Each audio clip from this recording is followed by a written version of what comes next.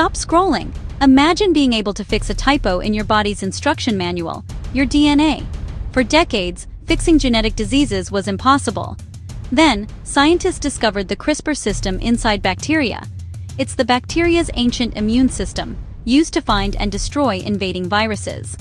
Scientists realized they could hijack this system. They created a guide RNA, like a microscopic GPS, to precisely locate the target DNA sequence they want to change. Then, the Cas9 enzyme, often called the molecular scissors, is delivered to the spot. It makes a clean cut in the DNA.